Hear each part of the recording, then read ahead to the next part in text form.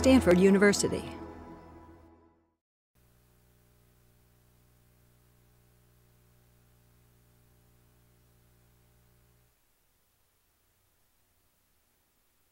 Going around that you sign your name to if you sign up for the course. I don't see Bree, but when Bree walks in, she'll have the sheet. And next week, we'll have Joel Brandt from the Department of Computer Science. Joel will be defending his thesis work on how the web is changing programming practices and tools that he's built to help support the programming experience. Today, I'd like to welcome Jodi Forlizzi, who is a professor of HCI and design at Carnegie Mellon University. Welcome. Thank you. So thank you, everybody. It's great to be visiting Stanford, and today I'm going to share some of my thinking from integrating design research with HCI and other disciplines and collaborating in interdisciplinary design for services, systems, and beyond. So maybe a lot of you don't know who I am, so I thought I should give you a background slide. I'm an interaction designer and design researcher, and my broad interest is how products evoke social behavior. I was actually trained as a fine artist. I have a degree in illustration from the University of Arts in Philadelphia. And after I finished my undergrad, and partly during the time I was there, I worked with people at University of Pennsylvania, scientists illustrating their concepts. So I illustrated a theoretical physics textbook, for example, and I think this was formative because I collaborate with scientists today. I received my master's and PhD from Carnegie Mellon. I did a self-designed PhD in design and HCI. I've been a consultant working at eLab. I worked on broadly understanding people's behavior to inform the design of products, and this got me really interested in design methods. And at CMU, I actually hold a chair in computer science, and I'm not saying that to toot my own horn, but I'm saying that because I think it's really exciting that the School of Computer Science values design. So I'm interested in taking a research through design approach to understand how products evoke social behavior. And research through design I'll talk about more throughout my talk, but this is an activity that designers do naturally. They look at the current state, they make prototypes and products, and they suggest what a future state might be. We look at problems holistically, and we draw out knowledge, and that's our form of research.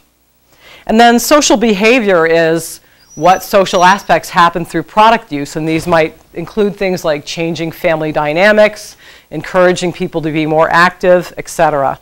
And I have two areas of research. The first is novel use and direction of attention using visual and auditory displays, and social robots and embodied agents.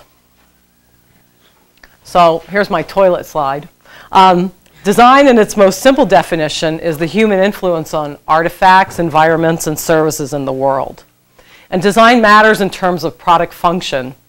Some time ago in the book, The Design of Everyday Things, Don Norman told us that water controls are notoriously poorly designed.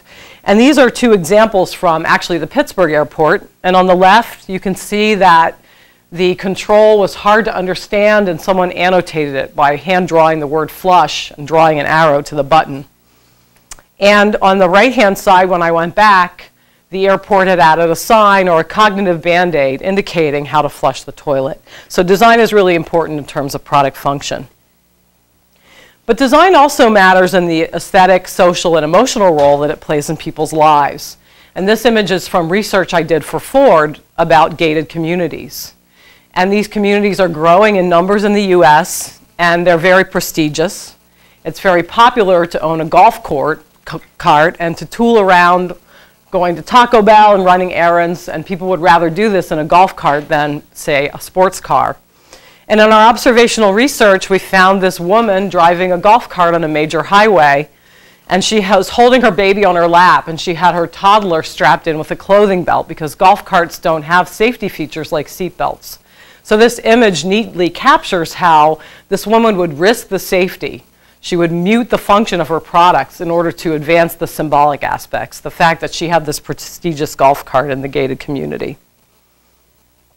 So from these examples, we can see that design matters beyond product function. It matters because we can consider wicked problems at a systemic level, a holistic level, and it allows us to understand the current state and suggest an improved future state in the design of a product or prototype. Additionally, we can then study how these things situate in people's lives socially and culturally. Design also matters in the application of technology because it suggests that we have to develop technology with human needs in mind and that we need to ethically consider what we're building. And this is one of the ways that design plays a role in HCI. So for example, in work with General Motors, we used an interdisciplinary user-centered design process to develop the MOVE system, which stands for Maps Optimized for the Vehicular Environment. And this is an abstract, dynamic in-car navigation system that works within the limits of the driver's attention to present information only when they can safely take it in. And it relies on principles like abstraction, shown in the example of the London Underground map on the upper left, and simplification, shown in the hand-drawn map on the upper right, to make this system. And we showed through study that it resulted in a safer system because people looked at the navigation display 1/3 as many times, and the duration of their glance was 1/6 as long as it usually is with a full context system. So this is a movie showing how the MOVE system works. And you can see that as the car, which is represented by the yellow triangle, traverses a road segment and it comes to an area of importance, more information is revealed. And so when we come to a cross street or an intersection or we need to know the length of the road we're traversing, we receive that information.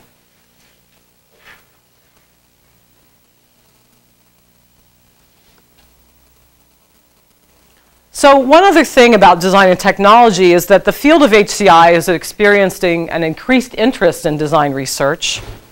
And one of the reasons is that HCI is broadening. It's moving from the office and the usability perspective that it had for many decades into contexts where people live, play, and work. And as a result, problems are becoming more complex, and we're seeing new areas in design such as design and emotion, the aesthetics of interaction, ludic design, social interaction, and others. And HCI is moving beyond usability to consider technology products as part of the human experience. So there have been several design research approaches that have been identified both in design and HCI and that have benefited the HCI community. So I want to touch on each of these. The first kind of design research is the research that we most commonly think of, early project research. This is where we conduct upfront research as a member of a design practice team. This is any design activity that's in support of design practice. So when people are designing cars, mobile phones, flip-flops, they're going to pull these resources in. This has also been called clinical research by Dick Buchanan or research-oriented design by Daniel Fallman. And while this is most common in HCI product development, it's probably the most incongruous with HCI research. A second type of design research is pattern seeking. This is where researchers conduct research to understand the patterns within the design process and the artifacts that result. And so you can think of the early work of Christopher Alexander as an example. And this has been extended in the HCI community in many ways. For example, in Jack Carroll's work, the work of Tom Erickson, Ram Wakari, and others. Hey, Jodi? Yes. Go back to the observation slide, one previous.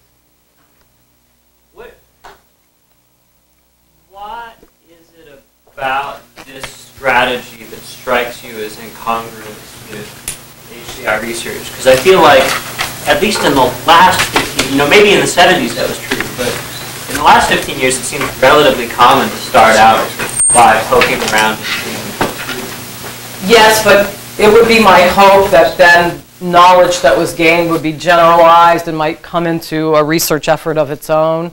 So in this kind of research I'm talking about, a consultancy might research about toothbrushes, and nothing they've learned maybe carries on. It's the most simple form of design research, I guess. Not that it's... This is not what gets published in CHI. It's not what gets published in CHI. It's not what makes design research really exciting for design researchers. Yeah.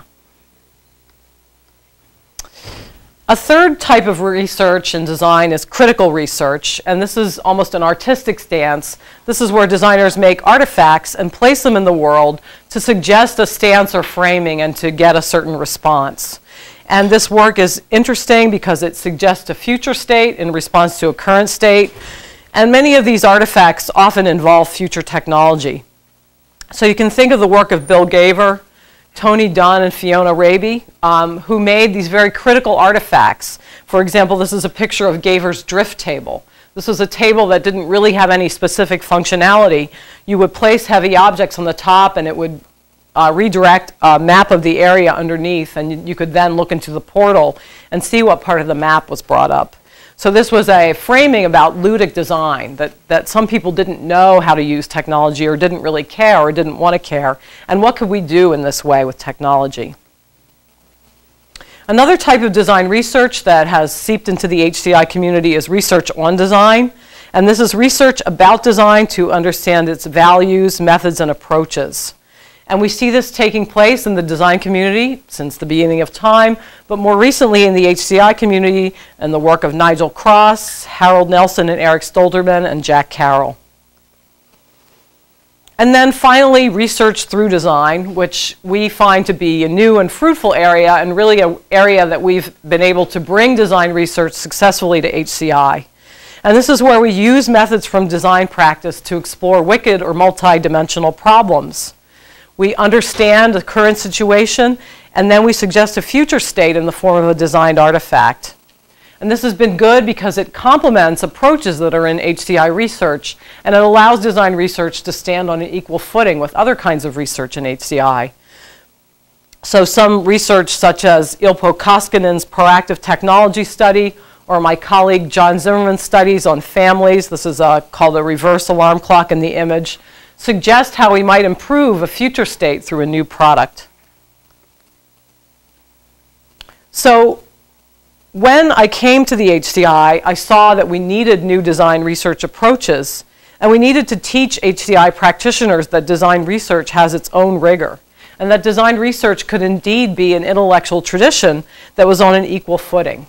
So whereas when I first came to the School of Computer Science, people asked me to make things pretty and bring the bottom up, I saw that there was a much greater need to integrate design research within HCI.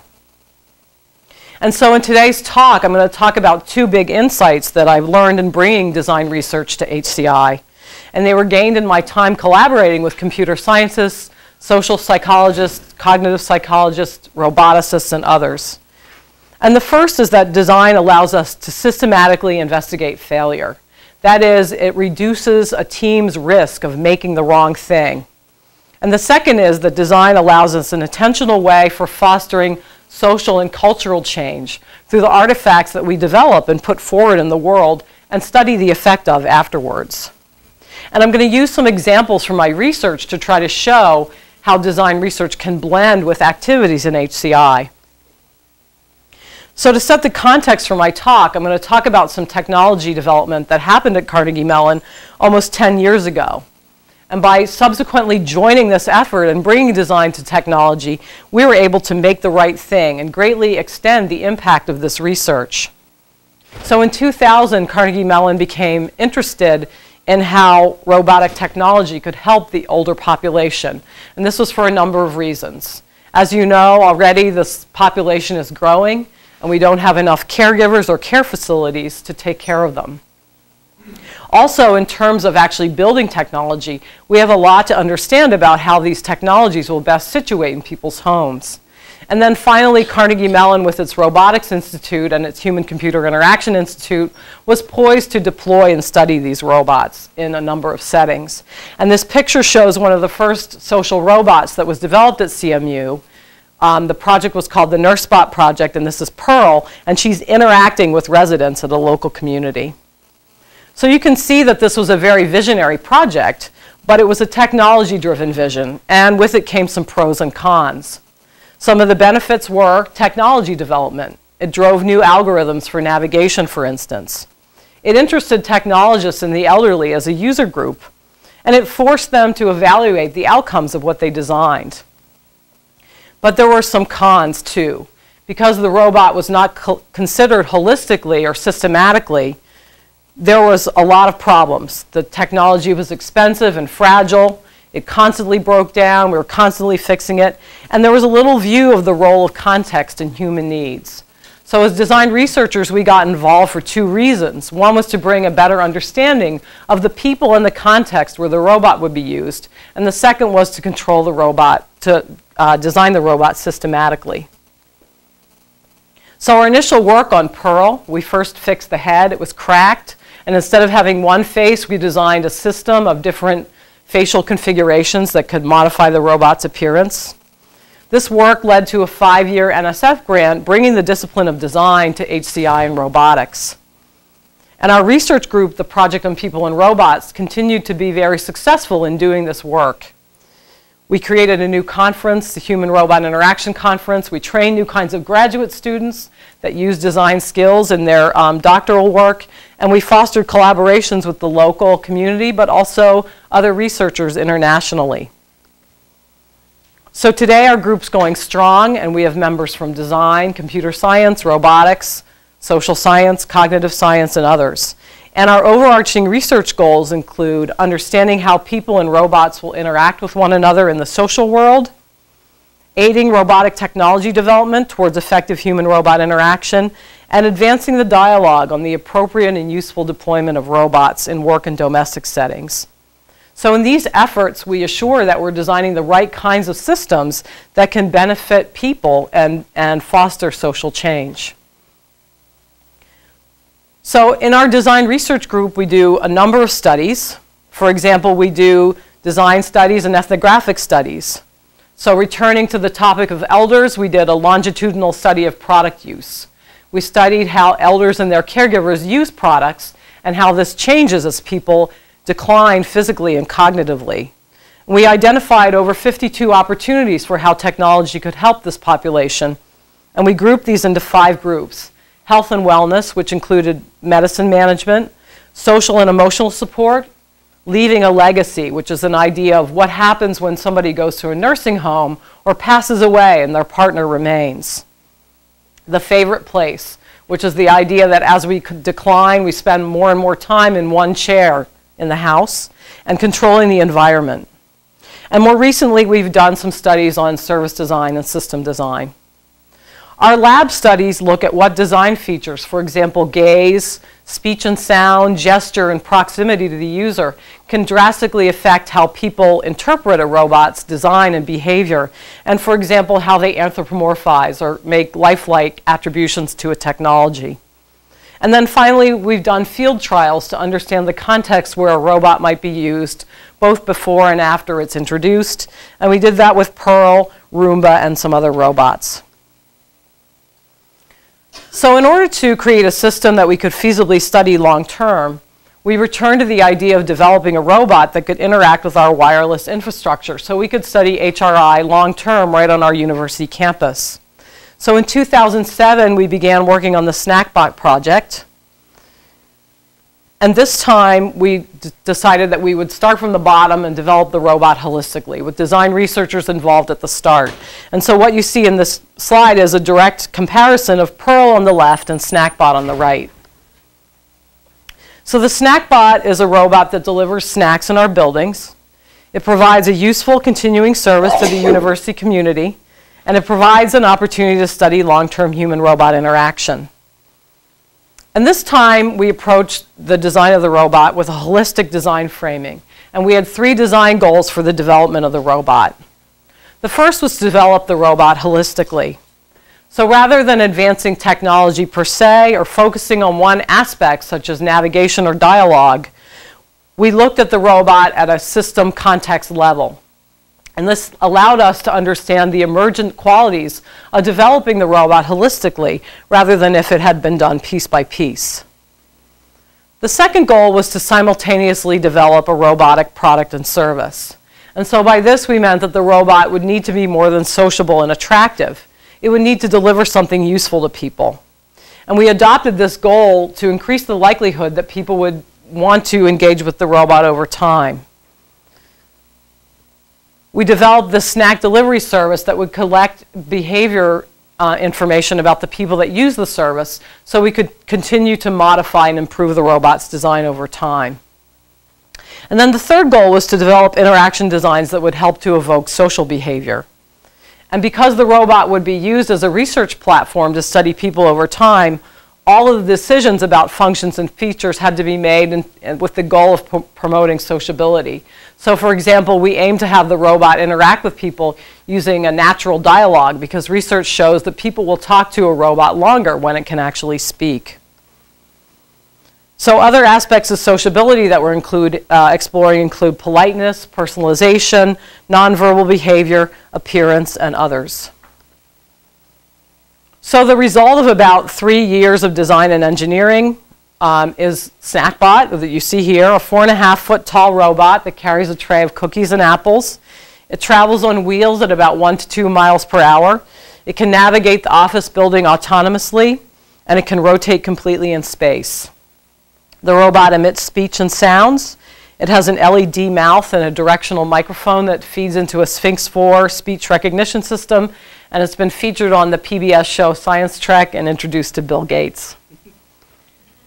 What snack did you take? He didn't take any snack.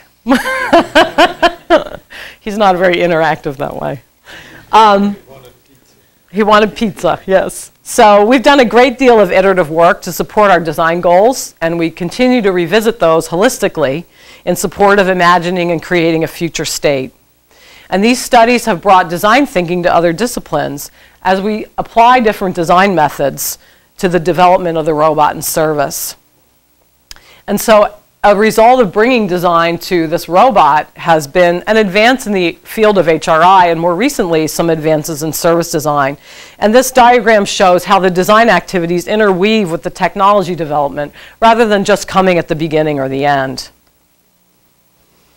So some of our new research and design efforts include studies on service design, ethnographic studies of robots in organizations, how robots should communicate intentions and errors, how we should define and design interaction for collaboration with people, and how robots should communicate. And I'm going to talk about a few of those today. And first I want to talk about service design, because we framed a lot of the interaction around Snackbot as a service design effort. And service design really grows from this intersection of design and business. But in my view, service design is still disconnected from the rich user-centered research methods that are often employed in HCI. So we started to conceive of the robots, snack delivery as a service platform, and we've seen some impacts so far. One of the impacts is that we've begun to advance the research in service design. There's not a lot of studies of technology and service in the literature, especially for people who interact with technology in groups. Most of these studies take the form of this person used an ATM or this person used a website. So looking at groups of people interacting with technology services is new. The second is that we can connect all of the shareholders in a service design, not just the customer and the service provider. So if you think of the example of public transportation, of course you could think about the person who rides transportation and the company as two of the people in the service paradigm. But there are lots others. For example, drivers who benefit from decreased traffic on the road are also indirectly customers in this service design. So using this framing, we can begin to extend the impact of a service design. So it might be useful to briefly define what service design is. Services are different than products because they have tangible and intangible aspects. So for example, all of us have stayed in a hotel, and there's many tangible aspects to the service. There's the decor of the rooms, the funny chairs in the lobby that look kind of scary and uncomfortable. There's the robes and the soaps, but there's also intangible aspects. There's room service. There's how people treat you when you call down to the desk. But what results is this intangible experience collectively of what it means to stay in the hotel. Another difference between service design and product design is that services rely on co-creation. They require the existence of a customer in order for them to exist. Another difference is that services are produced at the time they're consumed, and this is different from products which keep getting manufactured no matter what. So we've begun to apply user-centered design to service work, defining user interaction in this space with the robot as a service design problem. And it's good to apply design methods here because we can describe methods, we can cover a design space, and can look at many candidate designs before we decide what to build. And from this work, some of the methods and robots which you see in this slide, we're hoping to develop some building blocks of service and some generalizable outcomes about adaptive service design with technology systems. So in our current HRI research with SnackBot, we're conceiving of a service design that adapts to people's changing behavior and preferences. And we ask, what if one of the components in the service design was a robot? And what if the service could adapt based on user behavior patterns and express preferences? And these questions are really important in industry too, I think. So for example, one of the local newspapers in Pittsburgh is considering a for-fee content delivery service. Well, as you know, you can get probably any newspaper online for free now. So this is a context where we really would have to understand what the customer would want and would pay for. So service designs are traditionally communicated in the form of a service blueprint. And this is a process diagram that was created in the 1980s and has remained relatively unchanged since. A service blueprint is a plan, usually in terms of a flow model, that orchestrates all the components in a service design. But service blueprints don't really predict how customers and services might change over time. And this is something that we coined the phrase adaptive service design for. So we modified the service blueprint to account for this, and we added 4 phases in the service design. Orientation, which is where people use a service for the first time. Incorporation, which is where they adopt the service regularly. Streamlining, which is where some of the service might be simplified because people are familiar with it. And then personalization, which is where people make meaning with service. And I'll talk about each of these in turn, but there's a couple important outcomes from this work. And one is the exploration of cultural models that allow us to understand how to best design a particular service based on people's response. And then a second outcome is that we've developed this new class called adaptive service design to capture and study this phenomenon. So orientation describes the first time a person interacts with a service. And this is where people make sense. Sense-making happens here. And people will rely on things they're familiar with. In SnackBot's case, a human snack deliverer, which we did observe as we designed the robot, to make sense of the service. So in a service example, we know that we need to really support and rely on two-way interaction between the users and the service. So we did, in fact, rely on some of those social cues that we saw snack vendors use in the interaction design for SnackBot, and we became soon aware that we needed to respond to breakdowns in the environment. So having multiple sensors on the robot so that if one sensor stream breaks down, we can still respond appropriately, even if it's just to say that the robot's thinking and needs more time. Incorporation is where people use services daily and build trust and attachment with them.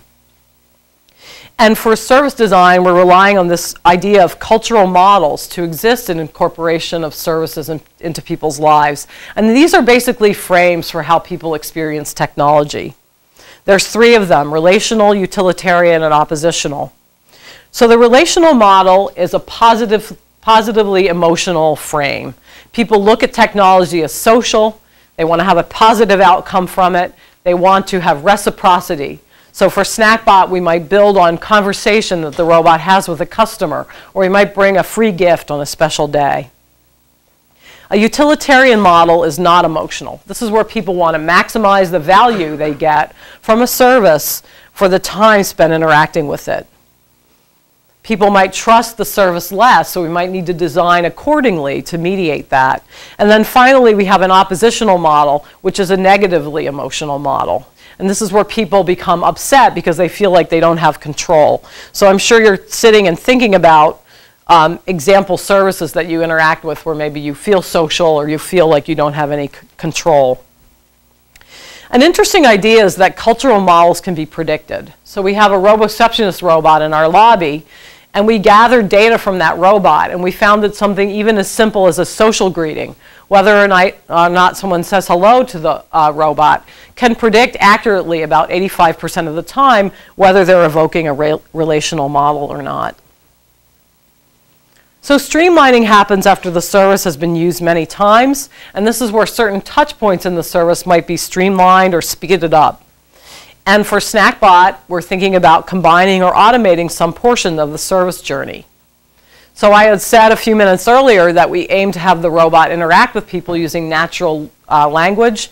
Here's a place where auditory information might be more interruptive. And once people are comfortable with the robot, they could rely on an auditory icon or earcon, which is an abstract sound, which is less interruptive and easy to learn and remember.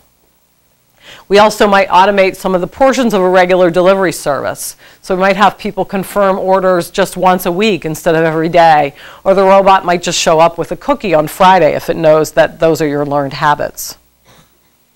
And then personalization is where we have opportunities to create meaning with the service. And here is where we really want to respond to human priorities and values. So here in terms of SnackBot, the robot can make recommendations. We're looking at some behavioral economic strategies to inspire healthy snacking. And we can really look at the meaning of snacking in our workplace. So in our computer science building, snacks represent a social break, but they also represent people working hard because people will work all night. There's no places open to get meals, and so snacks become meals. So we can look at combining with other services to maximize these kinds of values that people see in snacking within the context of our building. So I think the combination of service design and user-centered methods are really important. And I wanted to just talk briefly about this study we did at McGee Hospital, where we conducted a 15-month-long ethnographic study of an autonomous delivery robot, the Atheon Tug, in a local hospital. And we did observations, interviews, and site research in 2 places within the hospital.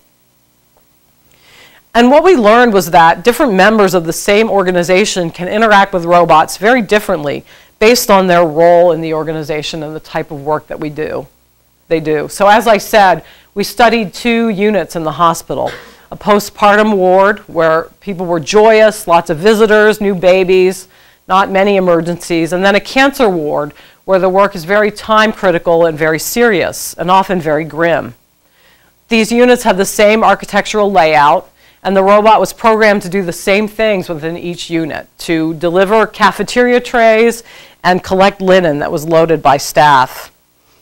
However, people responded quite differently in these 2 wings, and how work was conducted, the social relationships that formed around the robot, and even the physical environment, how it was used and adapted, was very different.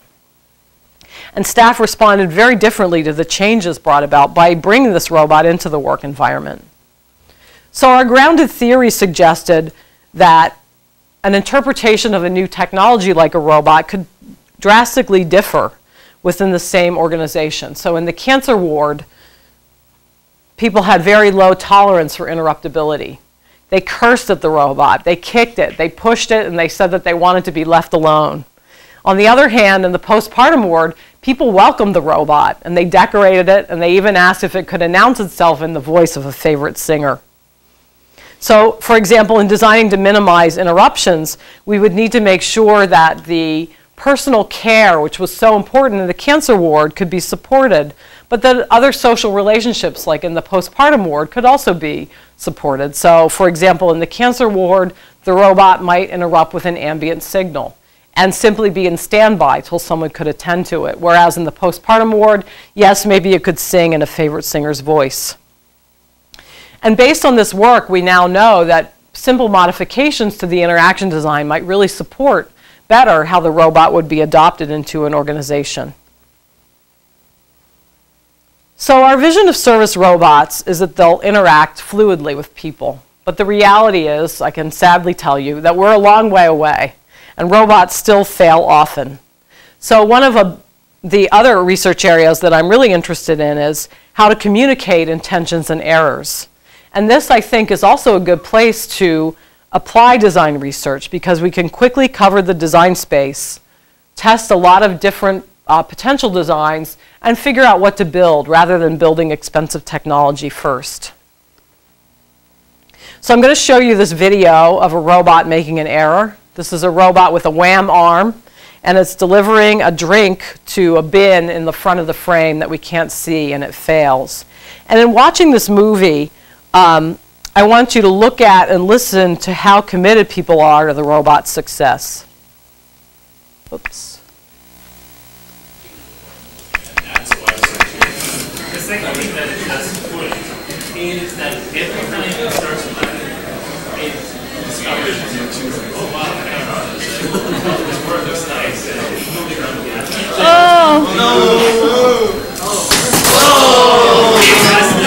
So robots make mistakes. So our current research is exploring different strategies to mitigate the effects of these and many other kinds of breakdowns.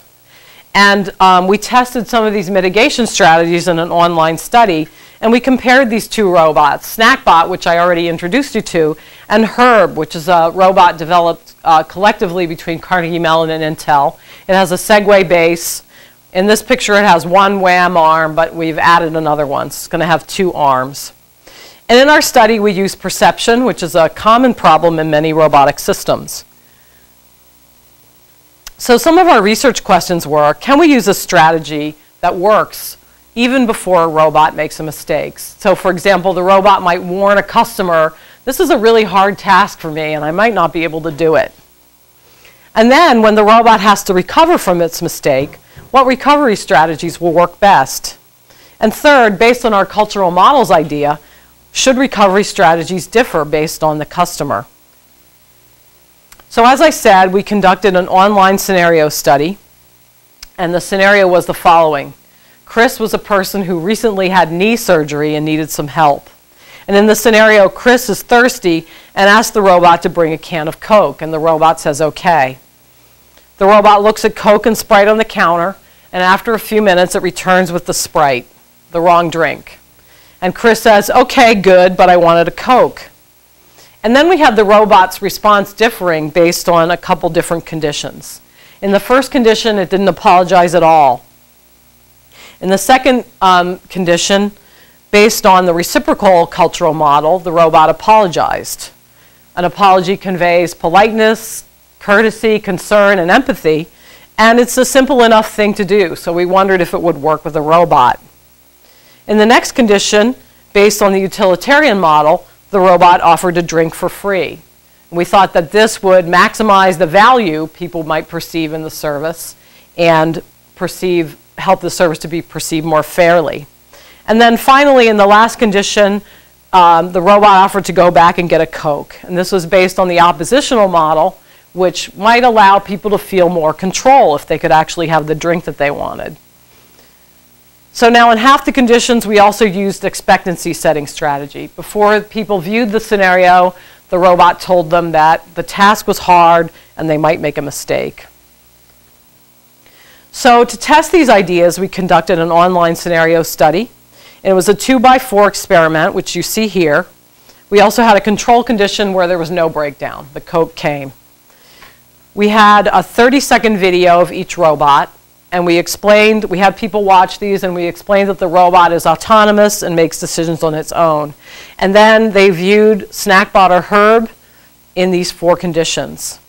Before viewing the video, the scenarios, we did a survey that ascertained people's cultural models and orientations to service. And then after they viewed the scenario, they filled out another survey which had them evaluate the perceptions of the robot, how much they liked it, trusted it, or felt like it, their evaluations of the service, and how likely they thought it was that Chris would use the service again. So surprisingly, these effects of these strategies didn't differ depending on the type of the robot. And it's really interesting because Herb, in its current incarnation, does not look humanoid at all. Apology worked a little bit better with Snackbot than with Herb, but the difference wasn't statistically significant. And this might be because after viewing the videos and interacting with the scenarios, people really thought that the robots were equally human-like. When they just saw the video, they rated Snackbot as being more human-like than Herb, but this difference seemed to disappear after they saw both of the robots speaking. So this idea that natural language is a really humanistic design feature seems to be true.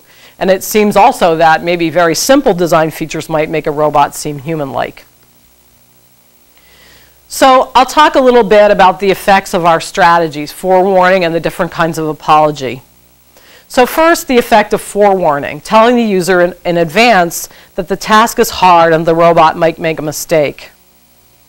So forewarning significantly improved participants' judgment about the service, but it didn't increase their willingness to use the service again. Forewarning also significantly increased the evaluation of the robot across all measures. When the robot warned in advance, people trusted it more, they liked it more, and they felt more that the robot was closer to them.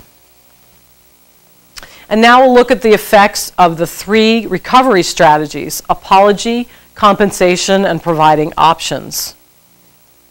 So in terms of apology, it did not increase people's judgment of the service. They didn't like the service any better when the robot apologized, but increased their willingness to use the service again significantly. And it marginally improved the evaluation of the service across all measures, but it didn't have any interaction effect with how people perceive the robot. In terms of compensation, offering to bring a drink for free to maximize the value spent with the service, this significantly increased the people's judgment of the service, but it only marginally increased their willingness to use the service again. And it significantly improved their evaluation of the service across all measures. And then finally, the effect of options, going back to get a free drink, get the right drink, and to make people feel like they have more control. This was significantly effective in increasing the willingness to use the service again, but it didn't really improve their evaluation of the service. So forewarning and apologies were more effective than providing a free drink or other options. And people rated the robot most competently when it merely apologized, when it didn't try to do anything else.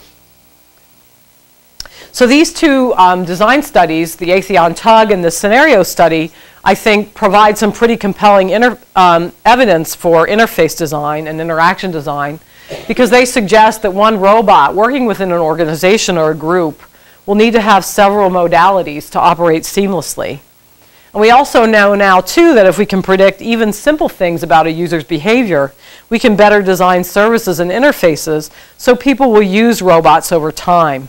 So one of the design implications might be we should use different strategies depending on service characteristics. We might use a compensation if a robot breaks down during a one-time service, such as this bartending robot, or it might use an apology where people are interacting with the service repeatedly, for example, in a care robot. The second implication is that we could tailor recovery strategies to people's service orientations. So one way that we might do this, obviously, is to use greeting to infer somebody's orientation to technology. And if people greet a robot, then the robot might be more social, it might chat more, it might be more polite, it might engage in small talk, it might say thank you more frequently. So,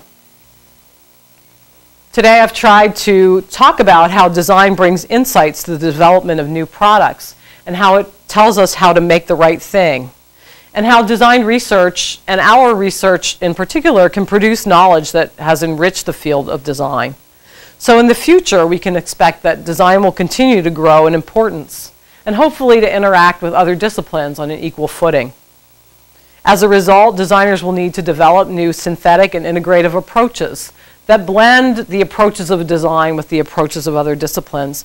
And as a response, I think educators will need to train new students and professionals in these methods.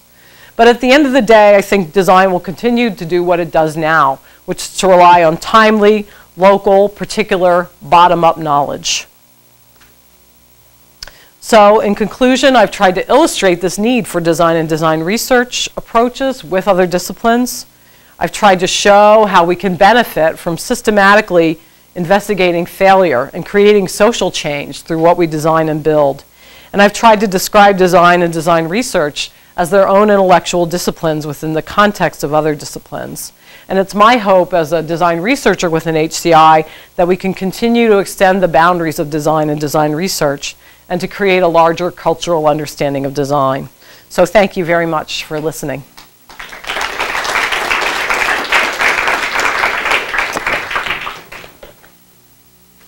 Any questions? Scott? How would we figure out, in your view, whether a project is a research project or a development project? What would be the decision criteria? Well, I think Daniel Fallman has a really nice model, the triangular model, so I'll just explain it for people that don't know. Daniel is in the context of a university where they get a lot of corporate funding to do research, so they get a lot of money from Volvo, for example. And he has developed this model where working for clients can be a basis of one form of exploration. We might be working with a technology or a medium, and then those could move out to design explorations, which is a certain kind of design research, and then upward to design theory. So I think there's room for everything. I think that designers have to be in control and be able to draw out knowledge from what they design. So there's lots of designers who work very implicitly, and they make beautiful things, but they are not well able to talk about how this extends what's being done in the field. And so I think that's a particular part of it too. So probably creating a space to have a discourse about it, which is a two-headed beast in academia right now, because we have the oral literacy of a critique, and then we have conference publications, which aren't always suited to design. So I think we have a little bit of a problem still.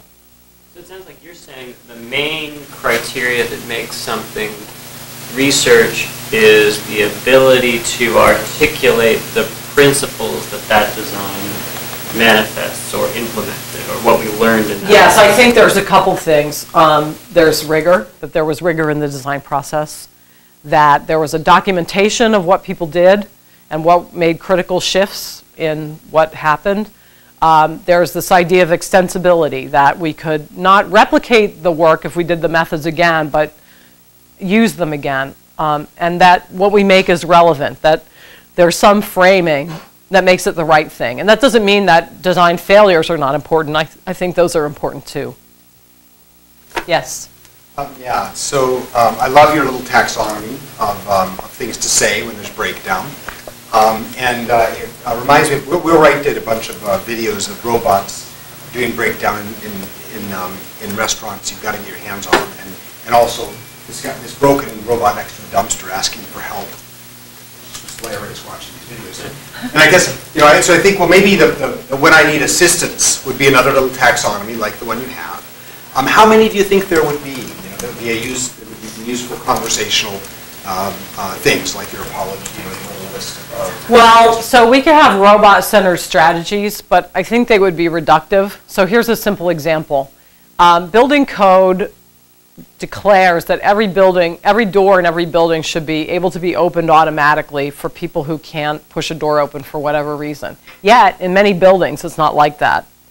So in the case of navigation, if architectural constraints could be sure that doors were opening automatically, robots wouldn't have breakdowns at doorways. So I think while the taxonomy is one good approach, we need to also holistically look at the robot plus the context of work.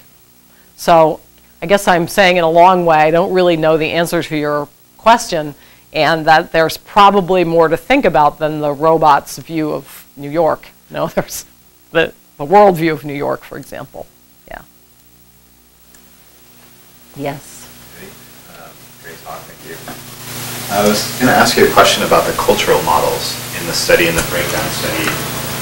Do you look at all at the demographics or the individual characteristics, evidence of cultural models in the individual's mindset that affect their interaction with the different types of mitigations that you? Well, so this was a survey, so we don't really know who we had, and we tried to ascertain what people's cultural models were by asking. We had a set of questions that we asked them beforehand, and they were centered on scenarios like, in a restaurant, I like to get this kind of service. And then based on their responses to these questions, we could calculate which cultural model we thought that they held up. So yes, there's a lot of limitations to that approach, but it's a first stab at the space. There's another problem with doing this kind of research with real robots in that, A, robots have to act the same way again and again, and often they don't. And B, if things fail repeatedly, what does that mean? So, you know, if every time I use United.com it breaks down, I am going to change my behavior, you know, and it's not going to be in a way that I want to see how I'm responding to United.com. So there's a lot of problems with really trying to do this research. So I don't know if that answers your question. Was there any correlations with the pre-survey you did and different mitigation strategies? I'm not sure what you mean by that. Well, did you find anything interesting in that data that you collected? It's very murky data. So we know clearly that apology is helpful, but I think we need to know more. So, yeah. Yes? You mentioned at the start about design research generalizing, and with that in mind, I'm curious, did you look at where you used two different kinds of robots? Did you look at if you used a human to carry out the same tasks and to act in the same manner? Would we have expected the same kind of results? We're doing that right now, actually. So I can't really tell you because we're just collecting the data. But we also did, a delivery study in the office with both the robot and the human, and we're looking at that data too. Yes, I think that needs to be done. Obviously, good point. Terry, did you have a question? Paint your picture here. You mentioned in one of your earlier slides gaze. Let's try to use some of the basic. It uses crude head movements. This robot's eyes are cameras, so they can't really move expressively. But we were able to make a simple palette of movement gestures, and you can put those together and they flow in a pretty natural way. So the robot looks up and down, side to side, 45-degree angles. Yeah, so it's really pretty impressive. You can use simple features and put together, they look fairly believable. So that's the best we can do right now. It was a lot harder building this robot than anybody thought, so. Yes? Why did you decide on anthropomorphic instead of like zoomorphic designs? Well, we tested all along the appearance of the robot. I didn't have time to talk about that today, but we worked with many quarter-scale, half-scale, and full-scale models. And we put them out in the world and have people respond to them. And we settled on this height and this form for the robot because we felt like it needed to be suitable for our university setting. It needed to feel like a peer rather than something that was greater than or lesser than the people that it worked with. And we wanted to have a kind of childlike appearance. We wanted it to look friendly and approachable. So these are some of the reasons why the robot appears as it does now. Also, in using a semi-humanoid form like this, it's very easy to design because the forms are simple. So I didn't really get a chance to talk about it, but we had the form built out of fiberglass at a custom car manufacturer because of cost and durability. And so there are some limitations in this fabrication process. So all of these things come together in making decisions about how something's going to appear. And so there's a long history of the reasons why we did these things. And we have a paper about the design process if you want to look at it. I can certainly share it with you. Yes? How does one decide, in the process of making decisions for a robot, how does one decide that a certain design requires a study to be done? Like, you could have done a study on the size of the head or the color of the body. Well, so that's a really good rich area, but I mean, how do you know when a decision should just be made versus uniform study? Well, we did do some studies on those things that you suggested, but I think the important thing to say about that question is the designer's intuition is always going to play a role in how they make a decision. So we can bring all the empirical data in the world to the table, but at the end, we make a judgment about what we feel is right. And that is a way that design is different and makes people very nervous to talk about it as a research activity.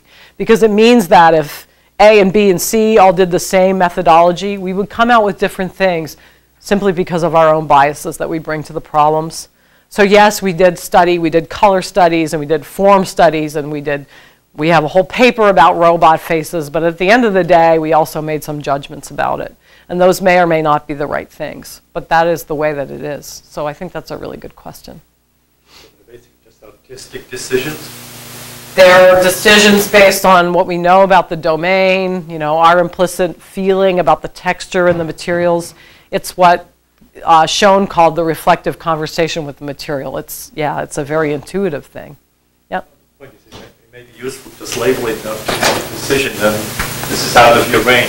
Yes. Because the argument's not engineering. Exactly. It's an artistic decision. Exactly. One of your slides mentioned Roomba. What did you find interesting in the studies of Roomba? Yes, very many things. Basically, we studied adults, older adults and regular adults in homes, and we observed how people cleaned for about a month. And then after that period of time, we gave them either a Roomba or a handheld stick vacuum that had basically the same suction functionality, but you have to push it. And people could keep those vacuums, and we went back for a year to study how people cleaned. And we found in the households with Roombas, there were drastic changes in how people cleaned, who cleaned, how often they cleaned, and what kind of cleaning they did. So there's basically two types of cleaning, for those of you who care. There's opportunistic cleaning, which is cleaning up as you go. That would be like making your bed in the morning or wiping out the microwave after you use it. And then there's planned cleaning, which is when things fall below an acceptable state and chemicals come out in rags. So with the Roomba, there was much more opportunistic cleaning because people didn't have to do anything but turn the robot on.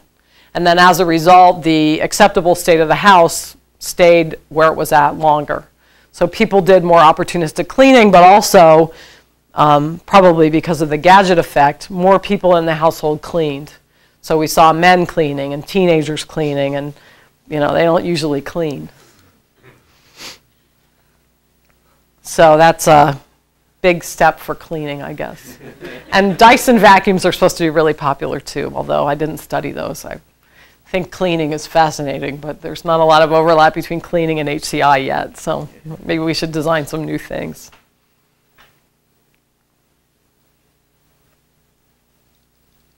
Okay, thank you.